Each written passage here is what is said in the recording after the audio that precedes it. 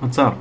Today I just want to talk about why I go to China, and when at the beginning I just wanted to go to Turkey and Italy and somehow combine these two trips. Then one day I got a mail from the university about that scholarship.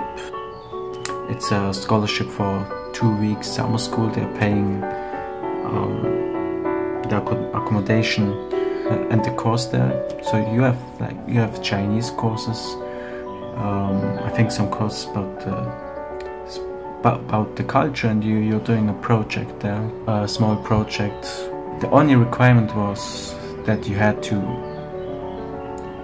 register quickly, because it was just for 20 people and it was first come first served. So I didn't really think about it. I was very spontaneous. I just said, yeah, why not China?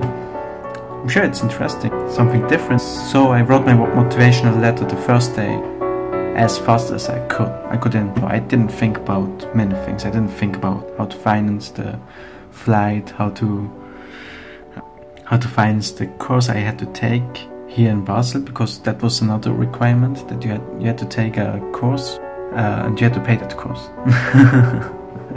When does my trip start? On 29th of July. I will attend the summer school at the East China University for 2 weeks, and after that go traveling with some friends. My goal is to go to Hong Kong. I would go to some places in between, then fly back from Hong Kong to Basel. Yeah, that's it.